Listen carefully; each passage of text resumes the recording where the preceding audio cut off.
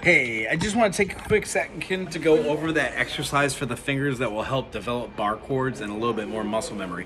The kind of muscle memory that develops at the same time with the spider exercises of being pointy notes or flat notes. So,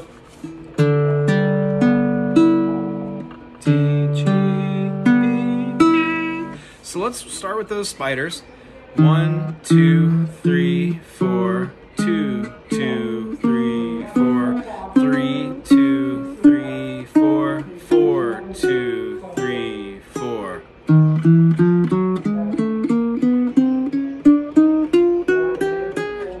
That's what I do every time when I start my exercises, all right? And then we're gonna take all the chords that we know, like the D major, and keep this solid and move that to a D minor. After D, we have E major. So we've got this. We're gonna play E major in both of our fingerings. And after E minor, we have E major. We get the E minor by taking off the G sharp. I can play that with all my different fingers too, yeah?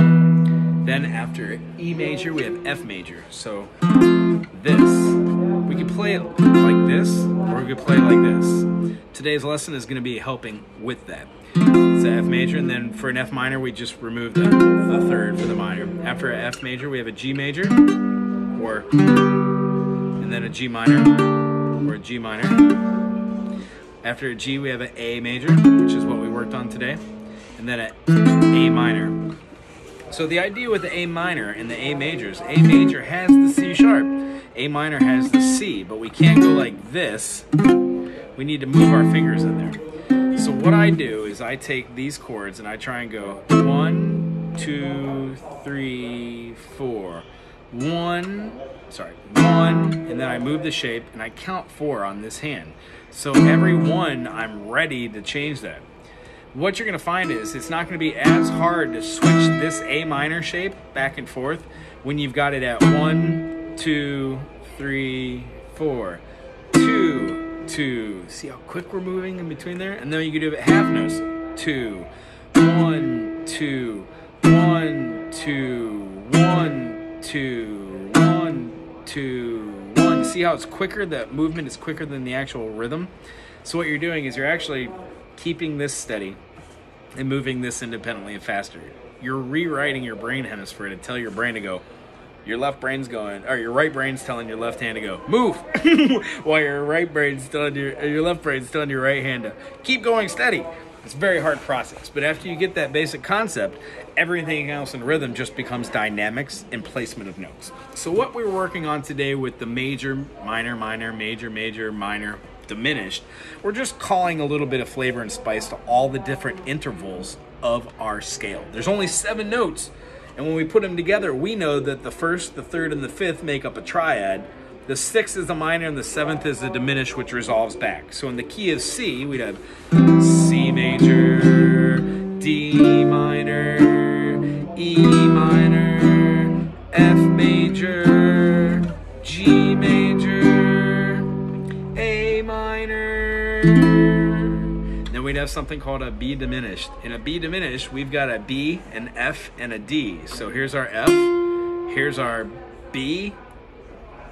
Where's our B?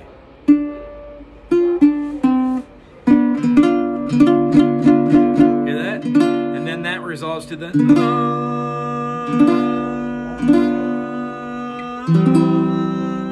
Hear how it goes in correlation where it's falling off of a ledge, a half step to it?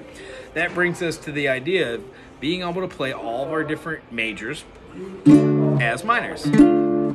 F major is an F minor, G major is a G minor, A major is an A minor, B major is a B minor. When we get through all these different fingerings, we'll be talking about our 7th, diminished, and dominant, and then our sus, 2 and 4. But you've got a pretty good grasp on that. So in the key of A major, in A major sus 4, A, B, C, D. So in the key of A, add a D over the top, which is this. So that's it, A major sus 4. Say if I want to do this A major sus 4 to a C major sus 2. I would play A major with the D in there, and then I would play a C major, but the sus2 is a D over the top. So I'd have then to a C major, but I keep that D. So if I went back and forth from an A major with the fourth in there to a C major with the fourth in there, it would sound like this.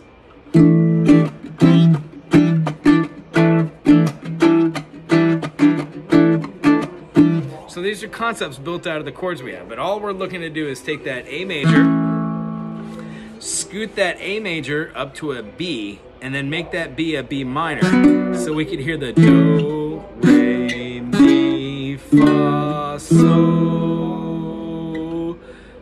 Yeah, and then we have our F sharp, la,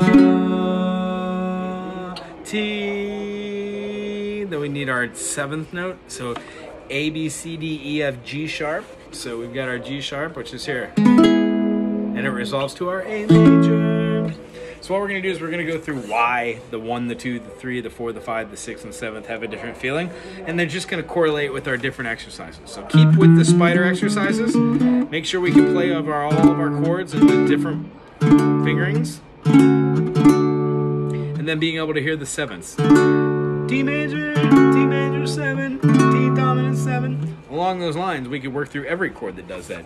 G major 7, G dominant 7, E major 7, E dominant 7. The list goes on, but you only have to know 7 chords.